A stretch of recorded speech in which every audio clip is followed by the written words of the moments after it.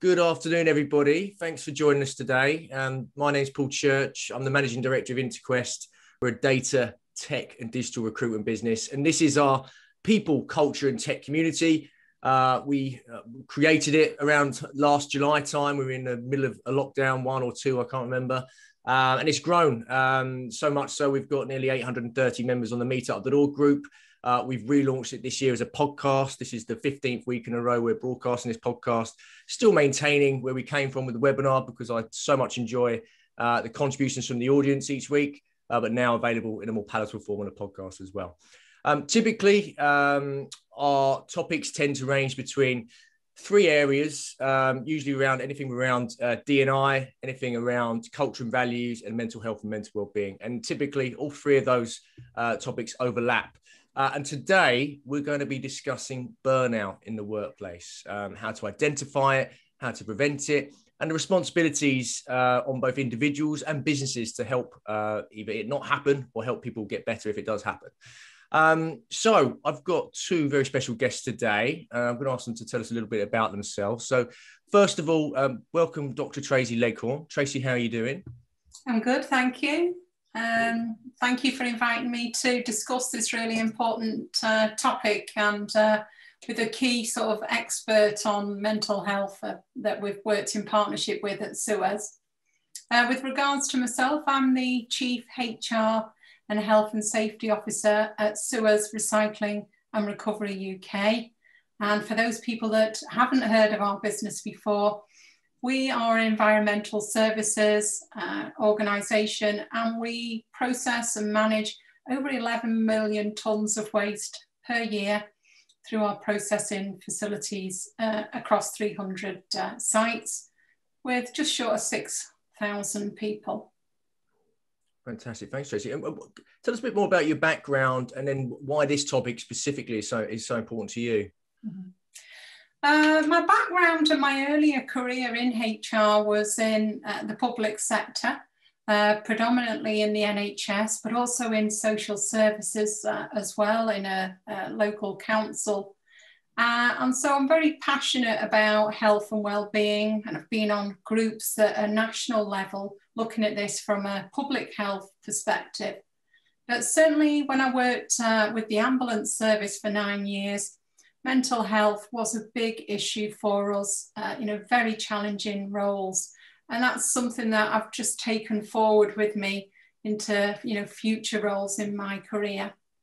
I think when the pandemic happened, that was really, really helpful for myself and for us at SUEZ in having that insight into actually how people, just normal people, deal with catastrophic and really challenging events.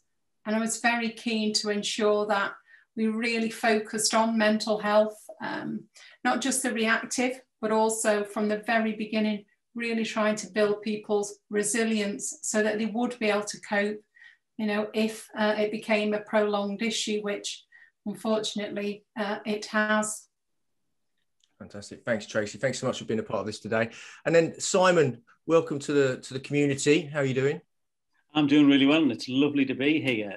So it's lovely to, again, my main concern obviously today, and people have already heard about my hair, and that's one of the things that is kind of pressing on me at the moment, literally. But yeah, it's lovely to be here. I mean, and it's lovely to be working alongside and doing this alongside Tracey, because we have done such a lot of work, and Tracey's really driving the mental health agenda forward as a collective approach within SUEZ, which is brilliant, because everyone's on board with it. We're dealing with all the sort of levels within the organisation, which is brilliant. My background is actually in nursing. I trained as a general nurse to start with, but then moved into mental health nursing. And I worked for more than 10 years as a mental health nurse. On various jobs within that, from being a ward nurse, a community psychiatric nurse, I set up a service dealing with people who'd attempted to take their own life or who'd self-harmed in some way. And then we set up one of the sort of rapid outreach teams, the crisis intervention teams, working with people in the community who were in crisis. One of the things, and I'll just tie this in a little bit to the topic, looking back at that point, felt quite burnt out. So this idea of burnout has been there for me. And I shifted jobs. I moved into addictions. That was as an addictions worker, not as a lifestyle choice. So one of the things that being aware of that and alert to that, things were happening for me, but I didn't necessarily recognize them at the time. And this is really weird. As a mental health professional, you would think I ought to know better. But how it creeps up on people, I think, is really important. So I shifted jobs, I moved jobs. I moved out of nursing altogether and became a lecturer in health and social care. And then I moved into what I fully expected to be my final job, which was working as the drug education team advisor for 4 local authorities. And I did that job for nearly 10 years. And then I got made redundant. And that was quite a blow in terms of my mental health as well, but that's different from burnout. That level, that type of stress is different from what we'll be talking about in terms of burnout. And on reflection, again, it was one of the best things that's ever happened to me. I set up my own business, and that business has now grown into a business called Golden Tree Wellbeing, CIC, and I'm currently one of the directors of that business. And I also fulfilled, or I'm in the process of fulfilling, a lifetime ambition to become a psychotherapist. So whilst I do Golden Tree and the training side of things, the mental health training, I also have a small private practice where I see clients clinically. And again, a lot of the stuff around stress and burnout is featuring in the work that I'm doing with people clinically, as well as on the training side. So that's a potted history of me, and really my interest in burnout and stress and mental health has been for well over 30 years, which makes me feel really old saying that, Paul. Fantastic. Thanks, Simon. Thanks for the intro. Thanks for being here today. I know how busy you are, and I do apologise again for not letting you get your haircut before the webinar. Next time, we know you'll be all clean and fresh. I'll be Sean the sheep. Yeah, exactly. So to the audience, as always, please do get involved whenever you feel like. If you've got a question or just something you'd like to share, pop your hand up if you'd like to dive into the conversation yourself. If you'd like to put the message in the chat box and I'll read it out for you, that's fine as well. But please, as much audience participation as possible. So Simon, if we go straight back to you. So let's start off by just dissecting what burnout actually is. What is the correct definition of it? And where does it sit in terms of diagnosis and categorization? Because you mentioned earlier, it's not the same as mental well-being. It doesn't quite fall in that. So let's go through it. I think a lot of this stuff exists on a continuum. And I'm always cautious when we use the word diagnosis. And again, I think what we can give a diagnosis. We can sort of use the diagnostic terminology if we think about burnout actually existing as a condition, and it's identified as a condition in one of the big books of mental health disorders, the ICD-10, the International Classification of Psychiatric Disorders. And they've got it down as it's a type of psychological stress. And occupational burnout or job burnout is characterized, and I'm reading it here, by exhaustion, lack of enthusiasm and motivation, feelings of ineffectiveness, and also may have the dimension of frustration or cynicism, and as a result, reduced efficacy in the workplace. Isn't that really interesting? When I think back to where I was, if it's not too much of a pain for me to say this to people, my goodness, I had all of those things. But it wasn't that kind of, didn't feel like a stress response, because this is about not necessarily a high period of stress. This is about stuff creeping up on someone. And there's a little, and I've never done this, but I read this and I just think it's a really interesting thing when we think about burnout. If you put a frog in some water, allegedly, if you put a frog in some water and then gently turn up the heat, it will boil alive. If you've got hot water and your frog jumps in that hot water, it will jump out straight away. And I just think it's a really interesting thing when we think about where this fits. It's about unrelenting pressure. It's about unrelenting stress that seems not to kind of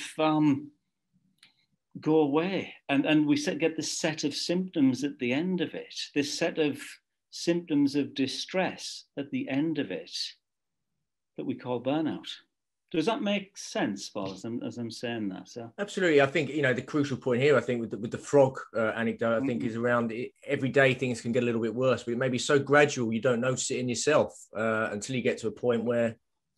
Yeah, well, I think that's a really important point. We spent some time on the various bits of training that we've done within SUEZ.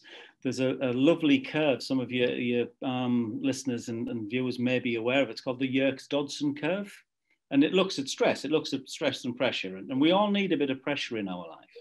Because actually the other end of burnout could be rust out, where we just have no motivation to do anything because we don't have sufficient pressure in our lives. You can't turn that rusty nut because there's nothing there. Yeah. If you move up that, you get the optimism, the sort of enthusiasm, the creativity, the energy is there to that optimum point of pressure. It can then start to dip over and people can start to get those signs and symptoms of stress. That then goes down, so you get that rattiness, that snippiness, that sort of a little bit of disengagement, right down to burnout, where we've got those fundamental symptoms that I talked about. But at that point of the tipping point, there's something called the zone of delusion. And the zone of delusion is where that individual, perhaps themselves, is not necessarily recognizing what's happening to them. And this is why I think with the work that we're doing with SUEZ and the work that SUEZ are doing themselves is actually those proactive measures about what we need to do to keep ourselves well, but also that reactive response for others to notice and go, what's going on? What's happening for you? And importantly, not what's wrong with you, but what's happened or what's happening. Because then we cite it in that person's experience. What is going on for them and what can they do to get out of that situation, take control. And that can be really difficult. I mean, it sounds a simple thing, but it's not necessarily an easy thing to do. I think we look at that response. Yeah, we just need to acknowledge as well that, this isn't a phenomenon that's just come out of the pandemic. This was with us well before the pandemic. Reports and evidence from research was saying that, year on year, there had been an increase in burnout. For example, every year on year from 2017 onwards, 40% more searches on Google for the term burnout, so people trying to understand, what that means and perhaps what, is happening within themselves. And, record levels of burnout ahead of the pandemic, which obviously only adds to that pressure cooker, so to speak. So this isn't something that's going to just disappear after the pandemic. And we need to look at this in the longer term. If we look at the workplace, Tracey, what are the typical signs of burnout in the workplace that you've seen or you hear about? What are I suppose, the symptoms? I think the challenge is, knowing those symptoms, A, in yourselves, and B, having really well-trained managers and HR teams that, can see them, because it is very hard to identify when we're getting to the tipping point in ourselves. We know that, we might feel overwhelmed, we might feel emotionally drained, we might feel that we just can't meet these constant demands. Physical things, might be around, feeling that emotion, maybe crying and not quite sure why we're crying and all those types of things. And the challenge is, are your employees in a place where they feel they can share that, openly with their manager or HR?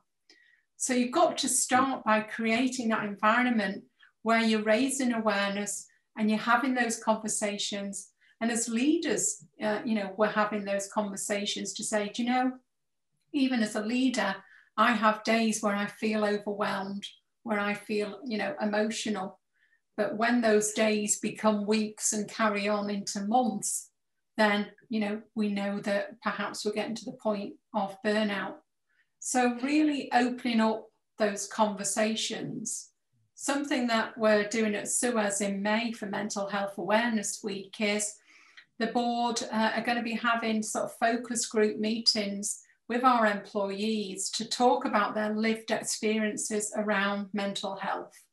And, I know having done that around inclusion and diversity with our minority groups, actually there were some real light bulb moments for us as a board.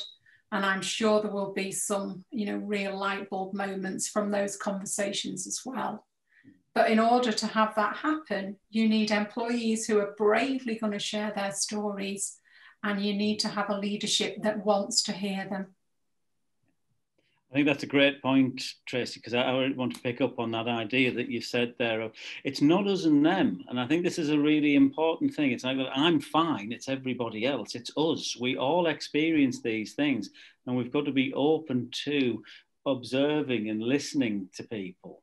And actually, I was quite moved. I was actually really moved today, actually. I was doing one of the assessments on the first aid for mental health course that I ran. And one of the chaps on the course said, yeah, after the training the other week, I went to my GP because I saw myself in that training. Mm. And he went to the doctors, and he's got a diagnosis of depression linked to some of the stuff that we were talking about. And I think that makes such a difference to me that I'm doing something that people are now getting support for. But it's that acknowledgement that it can happen. And in terms of the signs and symptoms, I think what we're looking at is change across sort of three domains, that physical side, that emotional side, and that social side. So are we seeing changes in how that person's behaving? Mm-hmm. How are they feeling and their thoughts? And then there's a whole host of physiological things that might go on. So I think we point to change in there and actually get people to acknowledge what that change might be. Because my angry, my snippy might look very different from Tracey's angry and snippy. But you will notice a change in how we are. And I think that's one of the things that we really need to be alert to, both individually ourselves, what's going on for me right now in this moment, but also the manager or the team members, that the community around that person, all being able to recognise and move towards that person, or feel able that person's able to move towards others.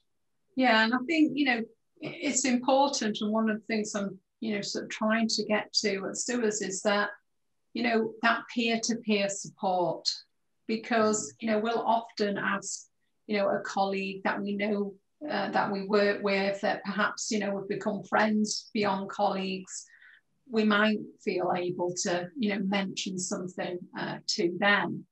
But we need to, have more employees that can recognise the signs, and B, give them support and the mechanisms to have that conversation with the person and get beyond the, are you okay today sort of kind of question, and actually move into the, are you sure you're okay? I've noticed that X, Y, and Z, is there anything I can do? I'm sure Simon's got much better techniques than me in and around that. But I think it's about moving that conversation beyond the, just a cursory, are you okay? Which sometimes we just use like we do hello, and we're not really asking the question.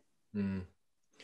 Yeah, I think it's a great point, Tracey. There's been a meme on Facebook, ask twice. Ask twice. Are you okay? Yeah. I mean, the classic one is I'm fine. We all know what fine stands for. frazzled, insecure, needy, and emotional. That's what people will know who've heard that before, know that I've toned that down a little bit. But that frazzled, insecure, needy, and emotional, that's what FINE stands for. So ask twice. Are you fine, or what's going on? And importantly, because I've noticed that. What have you noticed? What's drawn you towards that person?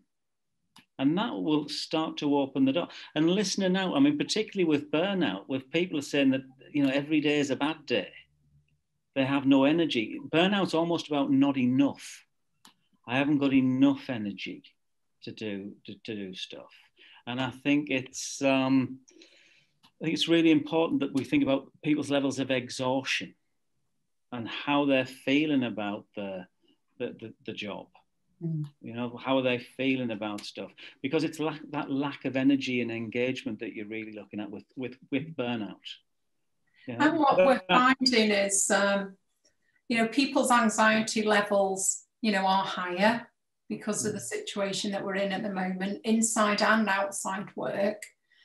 We're finding that, people, even before COVID, were working longer hours. I think certainly within COVID, there's lots of evidence to say that, people working at home are working longer hours than ever before, find it hard to switch off, to put in place those boundaries around their work day. And that work day might be in small chunks now. It doesn't have to be that 9 to 5. We appreciate that some people have had to homeschool, and have got sort of other commitments at the moment. So it's okay if they're doing, a couple of hours in the evening, but it's not okay if they're starting at 6 in the morning and they're finishing at 12 o'clock at night. So people are working longer hours.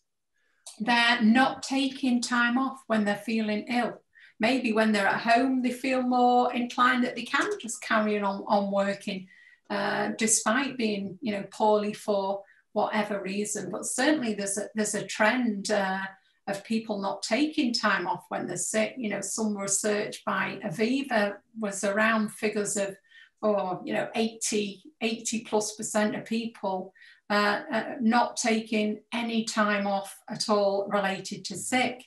And 34% working when they're unwell and despite they're unwell.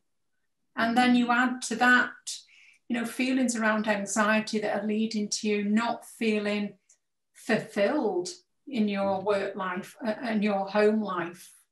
So it's very dynamic, the various strains that come into play, which lead to then being burnt out. And I think we need to be particularly concerned about young people, the switching off, the looking at their emails, after the working day is occurring much more in young people.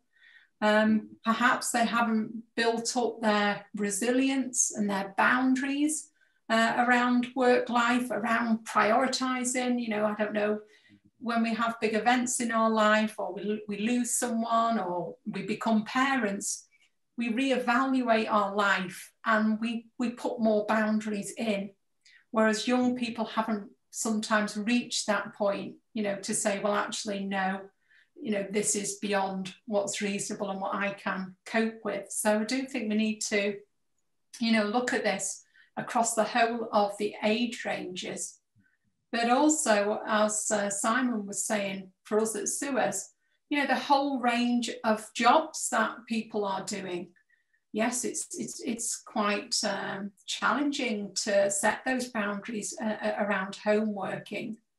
But also, we've had a lot of people in SUEZ, and indeed the whole of the country, and particularly in the NHS, who have had to be out there every day doing their jobs, been absolutely relentless. I think, this time last year, when everyone was saying we might have another lockdown in the autumn, I think we were all a little bit in denial, but yes, it came along. And not only then, but, again, early into this year. So it's been a marathon, not a sprint. And you've got to train differently for a marathon than a sprint. And I think there's certainly, in our end, we've seen more evidence of burnout because of the last 12 months, although of course it was an issue beforehand. Mm-hmm. Do you think, though, is there still a stigma attached to it? Because, and I think there probably is a bit, but I think for me, the good thing to come out of the last 12 months is there seems to be more empathy towards anything around this kind of arena now. And it seems to be more of a topic in the boardroom, more of a, okay, are our people okay? I think that's more of a conversation now than it was 12 months ago. But do you think there's still a stigma attached to saying, look, I'm burnt out? I would say there is still a stigma around the whole discussion around mental health issues. Yes, it's getting better. Yes, the conversation is still there. And we're talking about these things more. But there's little doubt in my mind that the stigma still exists. One of the things that I've actually noticed, and one of the questions I ask in the assessment part of the first aid for mental health is, tell me 2 factors that can affect someone's mental health. And people will invariably, if I just ask the audience just to think about 2 factors that can impact on their mental health, and then invite them to say they're positive or negative things. And I would suspect that in most cases, when we think about the things that affect our mental health, we will think about the negative rather than a beautiful sunny day. The fact that we're emerging out of lockdown, that's improved my mental health.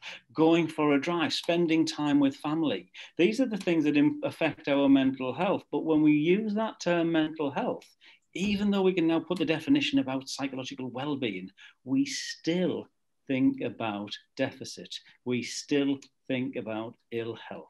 We think about problems and issues. And so, whilst yes, the debate and discussion is better, I still think we've got a way to go when we think about both ends of that continuum around mental health, about the good and the not so good. You know, where are we at? Because it's still a negative view. That's my experience of it. And I don't know whether, Tracey, you would feel the same. I don't know what 2 things came to your mind when about effects of mental health and where we're at.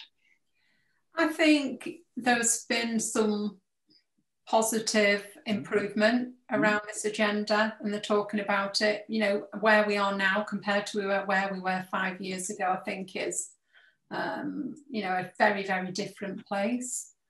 But I still think that some people struggle with the fact that they can't see it.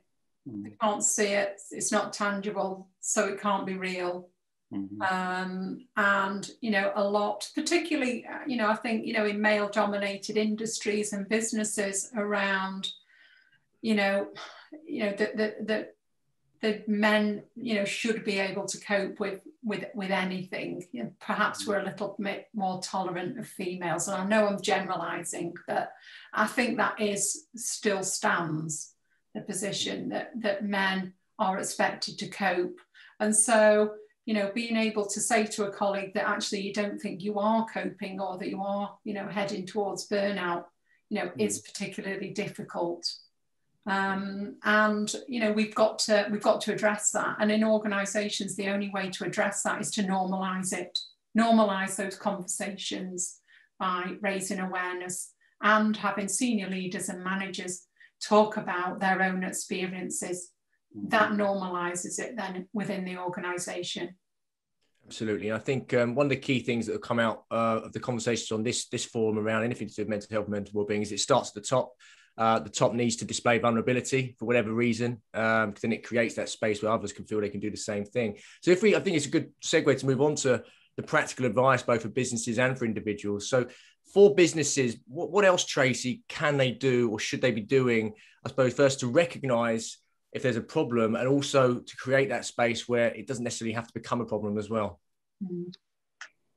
I think it's challenging to, you know, recognise the problem, because lots of people who are prepared to sign themselves off sick generally don't put, you know, mental health as the reason.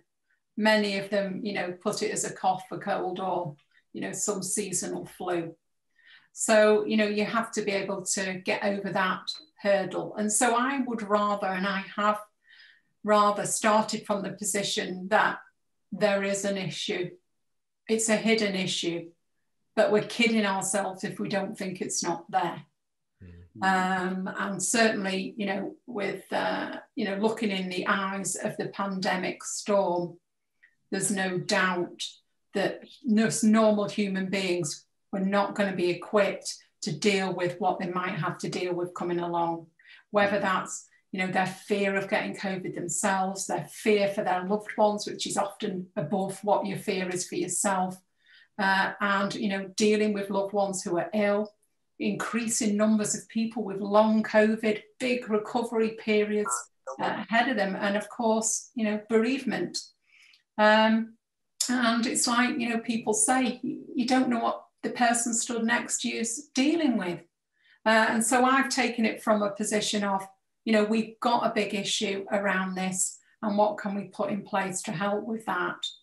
And that has been, you know, raising awareness, having lots of different wellness webinars on all kinds of subjects, whether that was anxiety, stress, post-traumatic stress disorder, sleeping, because mental health is part of the holistic well-being, and it's important to be physically well as mentally well. And, you know, for us, a real focus on mental health training. And Simon's, you know, trained over 400 people, and we'll be training all of our drivers this year, 1,500 drivers. That's already scheduled in, and probably another 300 or 400 of the workforce as well. I'd love to get to, you know, the 50% of our people trained in mental health. And the feedback... That's really, sorry, Tracey, I was just going to say, it's a really interesting thing that's going on with the drivers, isn't it? Because whilst we're doing a lot of sort of general awareness around mental health and mental illness, the drivers is very much a proactive approach to well-being. You know, the 5 modules there, the first one's talking about that it's okay to talk about stuff. And then the rest of it is about real proactive strategies that we do around sleep, around diet, around sort of well-being generally. So it's not a focus on the deficit, it's a focus on health, which is really important. And then recognizing that, okay, someone is struggling, there is help and support.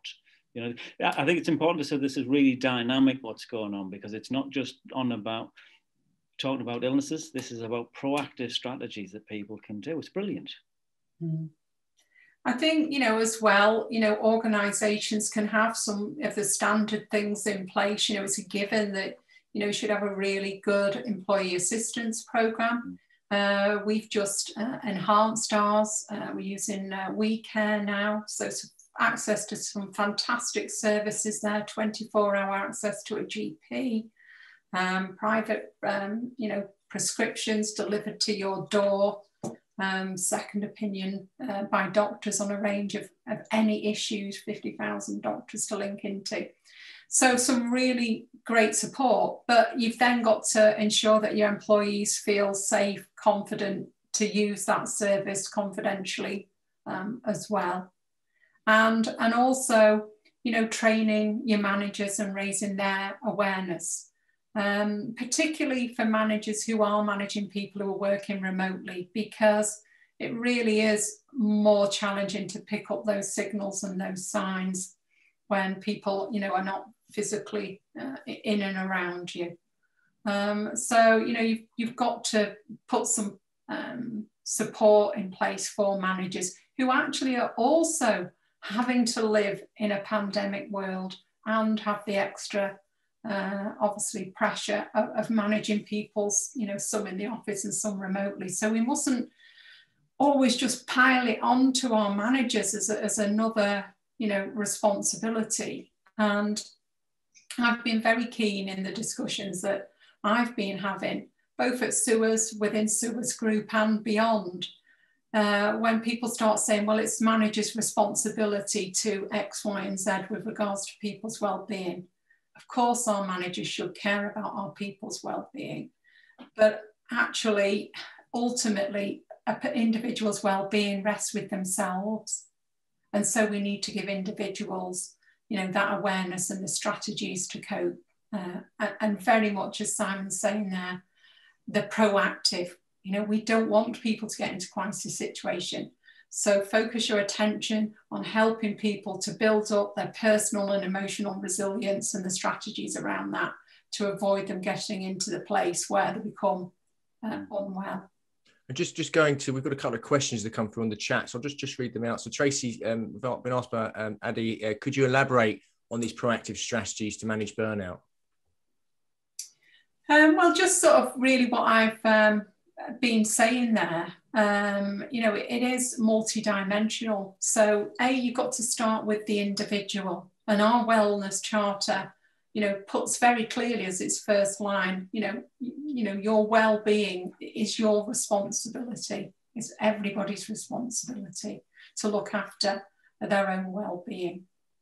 It's no different than it's your responsibility to, you know, make sure that you eat, make sure that you drink water. It's a fundamental of every human being to survive, isn't it? Mm. But then it is around, you know, what's the responsibility of managers, and how can we support them with that? You know, Tracey, can I just chip in and tell a little tale about when I was working for an organisation once, and I get in flow. I love what I do. I get in flow, and flow's brilliant. But the problem is, if you're in flow too long, it's not a great place to be. That can lead to burnout. And I was at my desk, and I'd opened my little box of sandwiches, and I was eating my sandwich. But unfortunately, or fortunately, my desk was next to the chief exec of the company that I was working for, doing some training with. And his head poked out of his office, and he said, "Simon, we don't do that here." And I looked at him. He said, "Come on, let's go down to the canteen together and have a sandwich." And I think that's lovely. Part of me is thinking, oh, blimey, I've now got half an hour with the chief exec that I didn't want. But I had that thing about, we don't do that. So it's leading by example, that we don't get in flow. Because Tracey's just said it's a fundamental thing that we have something to eat. How many of us eat at our desks and not take the allocated time that is given to you within your working day to have a lunch? Certainly in the first 5 years of my career, it was very odd. It was regarded to be very odd if you didn't eat lunch at your desk. I'd say that, certainly coming up in recruitment. So I think, yeah, that rings true. And Simon, I've got another question on the chat. So I'll just go to you on this one before we come back to this. So Nilofar's asked, many a times when a person complains about any issue that affects him or her, and the issue is not a bigger deal for the other person, the very first suggestion or reply they get is, it's upon a person to let it affect you or not. So is it always possible to not let things affect you? Well, what do you think to that? Well, I think we are always in transaction with others. We kind of work together. I think one of the things around this, and again, I think Tracey's been alluding to this as well, that we accept it as real for that person. You know, that person's frame of reference, that person's window on the world is their window on the world. I might not see some of the things that are going on in your life, Paul, as a big issue, but they're obviously a big issue for you. So therefore, I want to deal with that compassionately. You know, I might not feel it, but you do. So what I need to do is actually start to get an understanding of what this is like for you. And we can do it. This isn't talking about therapy either. This is just about normal human compassion. Yeah. And what we're seeing within the training that we're doing is that people are becoming, I think, more compassionate and more understanding about those things. And the other thing about this is it's never just one thing. This is the thing with burnout. It's not just one thing. It's the build-up. The old analogy of it's the straw that broke the camel's back. That can be something that we see. We're carrying a weight around with us for such a long time. Our energy levels go. So it's not just the fact that so-and-so moved the pen off your desk. It's all the other stuff behind that as well. So I do think we need to start to see things from that person's perspective. And it comes down to empathy and compassion. Absolutely. Empathy was what I was thinking, absolutely. So let's move on. So we've got about 15 minutes left. So now I think we've talked about the business side. Let's talk about the individuals, the responsibility we have on ourselves, and then maybe some tactics or some strategies we can do to prevent ourselves getting burnout, whoever you are. So Tracey, what are the things that stand out to you? I think, you know, if I just sort of shared my own, you know, personal approach to managing my resilience, and the first thing is actually knowing yourself, and taking the time to stop sometimes and just reflect on where you think you are and how you think you're feeling, and just recognize things in and around you, rather than, you know, sometimes, you know, especially in the last year, I can feel like hamsters on a wheel going round and round and round and round. And, you know, unless you stop, how are you going to see anything or recognize anything? So I think that's really important for me. And I think 10, 15 years ago, I didn't have that skill. I didn't have the personal ability to do that. I would be a hamster on a wheel, just going faster and faster and thinking, I will get to the end of this. But actually, you never quite get to the end of it. I think, you know, as I've learned more about this area and, you know, sort of work with lots of professionals in this area, you become better at reflecting on where you are. I know when I'm getting a bit tired or stressed. It's when I haven't had enough sleep at night. It's when I've not ate, you know, the right foods, and I'm, you know, diving into those sweets in the middle of the night when I'm late on emails, etc. And I know the sign for me is I feel over emotional and tearful. When I start feeling over emotional about things and a bit tearful, that is my trigger to Tracey Leghorn, stop. You need to do something here. And that is, you know, allowing yourself a break in the middle of the day to eat your lunch. People working at home at the moment, you know, I'm hearing stories of people saying, I feel guilty just even running to get a coffee in case, you know, someone calls me on Teams and I'm not at my computer every second, you know. And I say to my team, you know, I don't think I have 106 people sat waiting just in case I call them. That isn't where I am, and that's not where we are as an organisation. And I think that's great on lunch times, Tracey. I've now sort of blocked out 12:15 to 1 o'clock. I call it bargain hunt. Yeah. And I was working at home, so I've got my bargain hunt time, 12:15 to 1 o'clock. Well, you know, I feel really positive when I, you know, sort of see if someone's available before I call them in their diaries at work, and they've got, you know, a slot put out for midday walk. You know, or Pilates. I'm thinking my people have got the message. They're looking after themselves, and you know, I wouldn't dream of calling them when they're in that personal space time. And I think, you know, for me, exercise, getting outside is just absolutely vital for me. And I haven't perhaps done as well as I should last year, and I perhaps haven't stopped enough and walked enough, but I'm on a mission now because I'm doing the 3 peaks in June, so I'm back on it, and I feel so much better for it, so much better for it. I think the point you made about knowing yourself is really, really important, and it reminds me of an episode we did in February around mental well-being, and there's a chap called Rob Stevenson who's got an app called Form Score, really simple app, and every day you put in, you'll get a notification, you log in, and you rate how you feel on a 1 to 10 basis, you know, 10 being good. And you can put in the triggers to that, like your sleep, your energy, or whatever. But most importantly, it makes you spend 5 seconds just thinking, hang on, how do I actually feel? And that sounds like an obvious thing, but a lot of people don't do it. So I recommend that app to anyone. I'm not affiliated to it at all. I just really rate it. Simon, what are your strategies? Apart from bargain hunt, what's important to you to make sure you're looking after your burnout? That bargain hunt, I mean, I do enjoy bargain hunt, but it's about lunch. It's about taking that break. It's about stepping away. And really, it's reiterating what Tracey said. In a more formalised way, I would say this is something like the 5 ways to well-being. You know, what are we doing around that? I just want to say there's a big difference between knowing and doing. And I think this is something that is a challenge for people. And I bet that nothing that we particularly talked about today is necessarily new or really new information. So we know this stuff, but why don't we do it?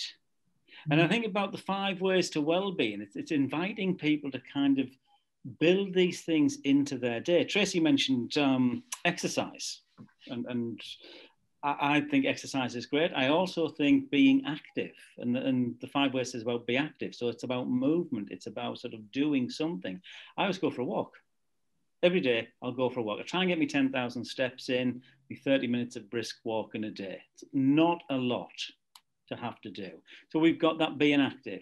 We've got take notice. I am a huge fan of mindfulness. Mindfulness actually changed my life, I would say, sort of 10, 15 years ago when I started to really get into it. And that's about noticing. We can become much more alert to what is actually going on within our bodies if we become mindful of that. So we take notice of that. We also take notice to experience where we are right now in terms of that. I've got a lovely sunny day outside, and I'm really looking forward to that. We've got keep and learning. Switching off a little bit. I always end the day reading a novel. You know, sometimes it's a page turner, sometimes it's something a bit heavier, but I am finding out something new that isn't about mental health, it's something different.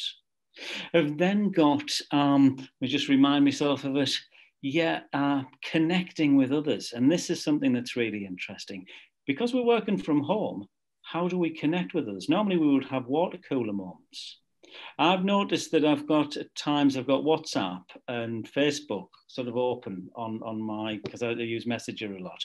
And if I notice that someone's online, rather than just sort of go send them a quick message, I've done video calls, connecting with them direct, just drop it in for a quick water cooler moment. Because it's really important that we connect with others. We don't get stuck in flow. And then the other thing is give. The fifth one is about give. Random acts of kindness. I love random acts of kindness. And that might be just sending someone a message. It might be holding the door for someone. And I've done that because I'm very fortunate to be able to do this. I've actually bought people shopping before. I mean, not a full load of shopping. I've got to say that I'm not that generous. I haven't won the lottery yet. But if someone's only got a few items, I've kind of paid for that. Might seem a little bit weird, might seem a little bit random, but that changes. It makes me feel good. It makes them feel good. And maybe they'll pass that on. There's loads of daft little things that we can do. I feel daft little things, but these little things make a difference to us and others. And I think it's really important. There's loads of stuff online about the 5 ways to well-being, and I'd invite people to just sort of check that out, because that gives you loads of top tips about things that you can do. And I think you did a webinar for us on that, didn't you, Simon? So you could find it in the SUEZ wellness playlist. Well. Yeah, yes, there's 5 separate videos, I think I did, wasn't there? I think they were the very first things you did for us.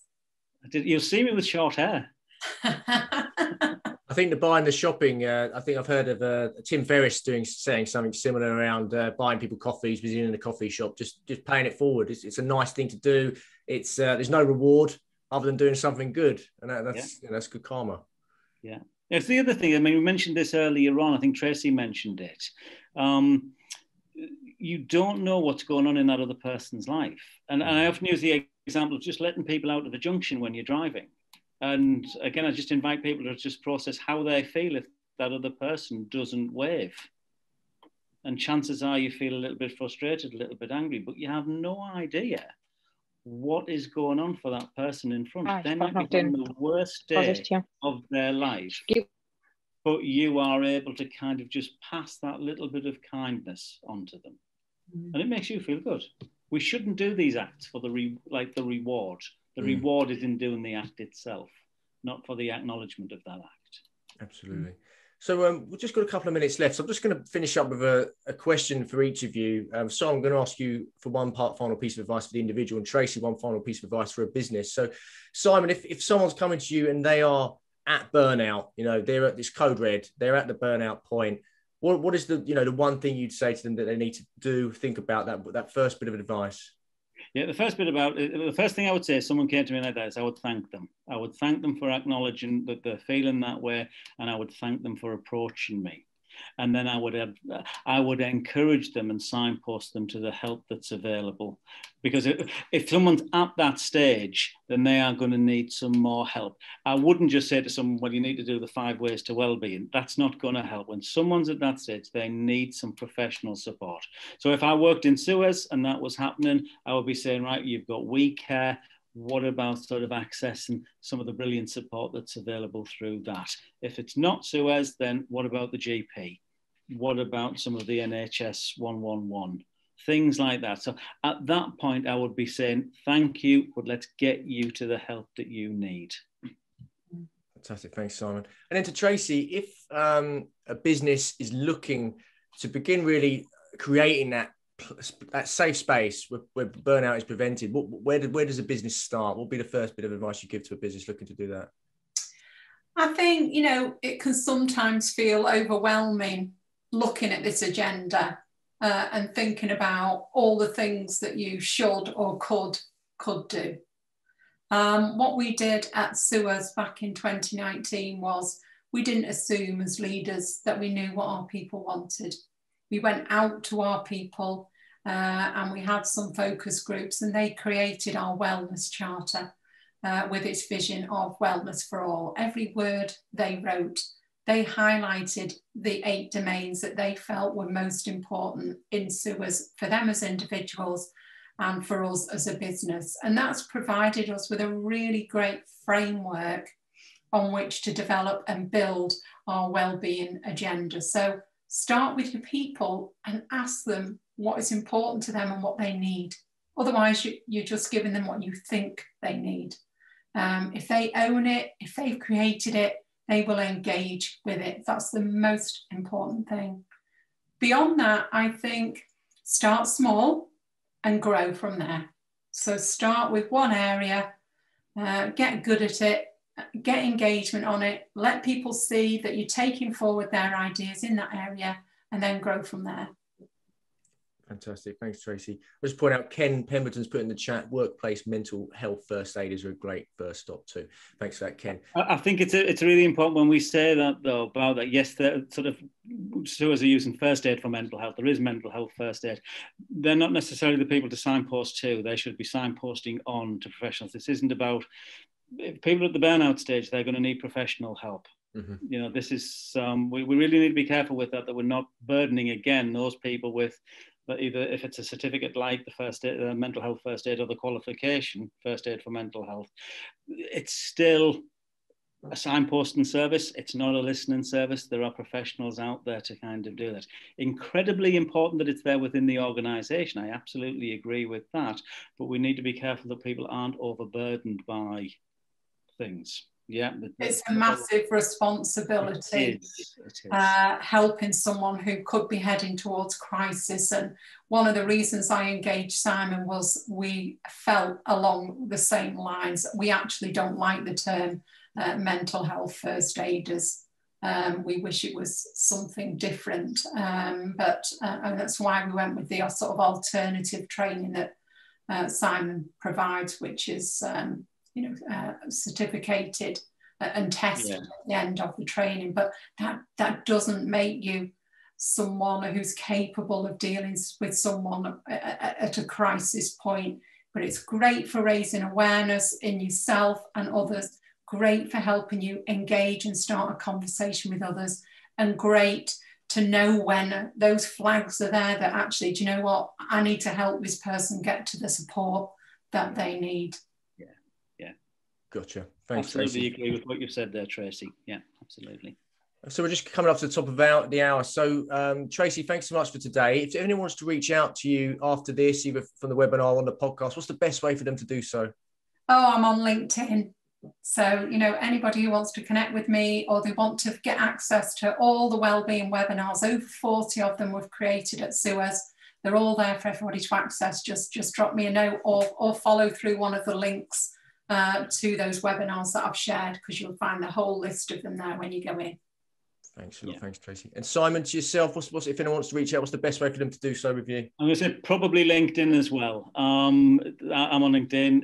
It's Simon Richardson, and or you can go to the website. We've got Golden Tree CIC, because we're a community interest company. So it's www.goldentreecic.co.uk, and you've got stuff on the training that we do, and you can send us a contact message, and we're more than happy to get in touch with you.